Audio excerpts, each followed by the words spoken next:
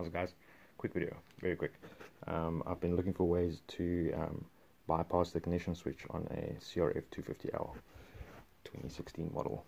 I have not found any useful solutions online, really. No one could explain why you can't just simply splice the wires together and basically just hotwire the bike just before the ignition to start the bike.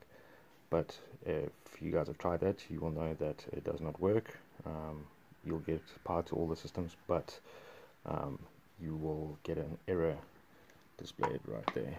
A little light will be on there, error light, and you will not be able to start the bike.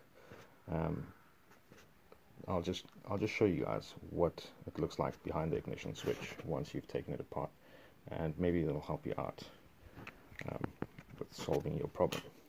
What you need is a Zener diode. So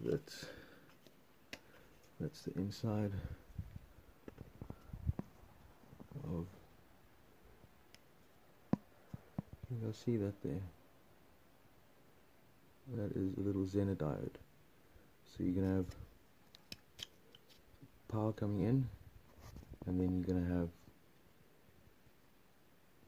a Zener diode between the black and the pink wire. Zener diode facing,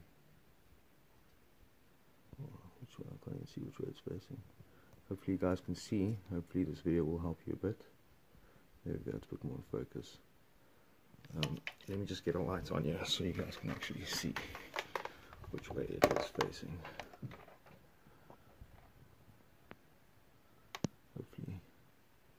Hopefully that'll help, guys. Okay. Good luck. Happy hot wiring.